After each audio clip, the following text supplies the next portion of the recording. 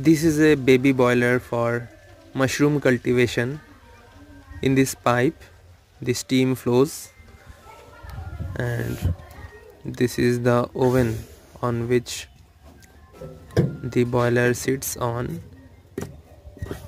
Here we put timbers for burning fires, using which we actually boil the water inside the drum, which is the actual boiler.